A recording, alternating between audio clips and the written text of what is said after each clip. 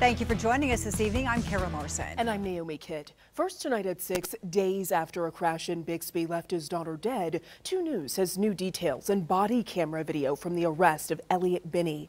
You'll remember he's the man accused of leaving his family after their SUV crashed in front of a house. Now, Binney does have an extensive criminal history, mostly traffic-related charges dating back more than 20 years, but he's never served jail time.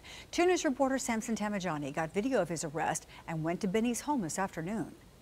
Hands out the windows now!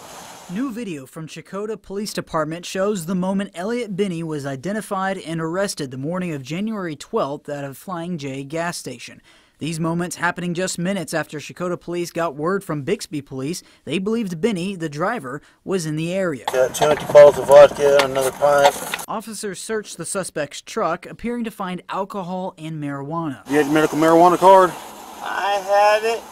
Okay. It's not, I don't have it with me. It's in my wallet. I don't know where my wallet went. Police say Binney later admitted to being the driver in a crash on East 171st Street South the night of January 11th. Bixby police say 16-year-old Shelby Binney was thrown from the family's SUV as it lost control, killing her. Her mother and her 2 younger siblings were taken to the hospital. The booking report released to 2 News today details what happened after authorities arrived. It says the passenger told police Binney was the driver and they had been arguing. It also says witnesses told police they saw the family's SUV speeding past 2 vehicles right before the crash. Police mentioned they found, quote, an unsealed bottle of vodka next to the vehicle. Chief Todd Blish says when first responders showed up, Shelby Binney had already left the scene. The driver fled the scene, and we believe he switched vehicles, fled to a family member's home and switched vehicles and left the area, and we were able to track him electronically. The same booking report says after Binney was given his Miranda rights, he admitted to running off. He also allegedly told detectives he purchased the bottle of vodka and had, quote, drank a gulp of it while driving his family.